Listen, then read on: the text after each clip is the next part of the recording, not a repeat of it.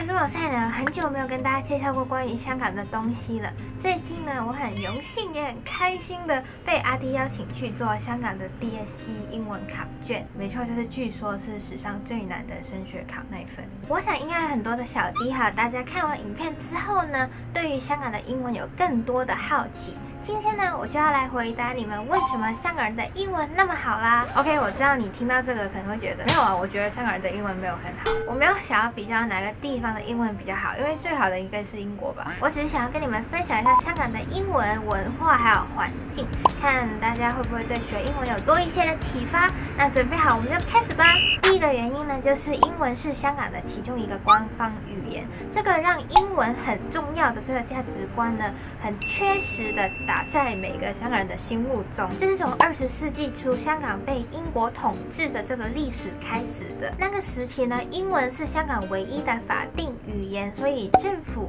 法庭还有一些大的商业机构呢，他们都是用英文在沟通的。就连香港的第一个大学也是英国人开的。当时社会环境里面，的确，如果你会英文的话，你就会得到很多的官商、学术权利等等各种很棒的机会，等于你整个人的价值就会提升，你就会向上流。所以在这个蛮长的统治历史当中，英文很重要的想法就已经留在香港了。虽然现在呢，官方语言也变成中英两个，但是企业在香港还是会用英文来沟通，大学呢还是英文教学。所以如果你没有一定的英语能力，上班还有上学就会有点难度了，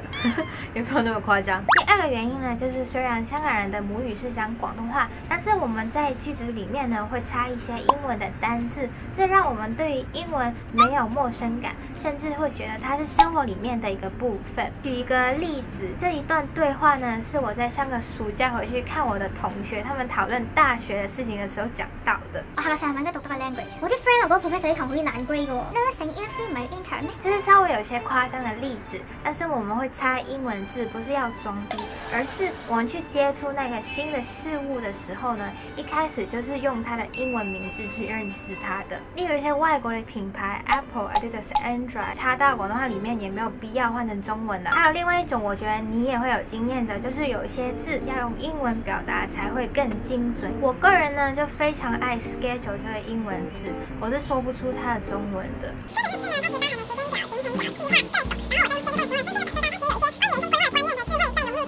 没有辦法找一個中文替代它。不曉得這是不是也是因為心理學、管理學其實也是西方的學術流過來的，所以香港人不會輕易把一些外來的英文翻譯成中文，也是一種思源的精神吧。第三個原因呢，比較直接一點，就是香港對於英文教學的水平要求會再高一些，小朋友接觸到的英文教學呢也更密集一些。除了剛剛提到香港的大學，香港也有英文的中學。通常呢，這些學校都是收比較好的學生，家長為了讓小朋友能夠進這些學校呢，可能很早就會開始教他們英文了。我曾經呢在 FB 有個朋友，他是一個中產的爸爸，理所當然呢他會英語，他老婆也會，然後他們生了2個小孩，整天他的 FB 呢就在洗他的女兒今天學了什麼很難的英語，他今天呢又學了什麼很厲害的英文句式。父母果然是最了解英文重要性的人呢。那在普遍的英文教學層面裡面呢，的確香港的英文教育會再強一些。例如我跟阿弟做的那個 DSE 考試，也就是中學去大學中間的那個升學考，香港的考試呢要做4個卷，聽說讀寫，4個都要做得好，才能有辦法拿到最高的分數。加上香港英文好的歷史真的也不短，所以現任的英文老師呢，有不少都是已經去了外國，然後再回來教英文。政府也有請外籍老師到學校的一些補助計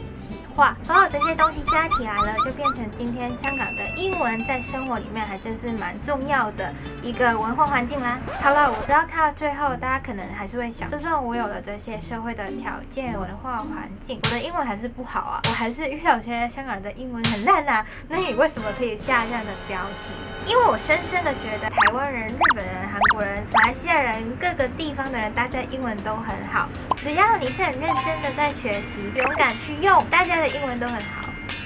以上大概就是香港環境的一些描述，希望大家以後長知識哦。請要在影片幫我按讚、留言，告訴我有什麼缺漏的，我會補在我能补的地方。也可以订阅这个频道，开铃铛收听影片的通知。下期影片还有在 Instagram 上面再见啦，拜拜。拍完了吗？对吧？我国语也挺好的，对吧？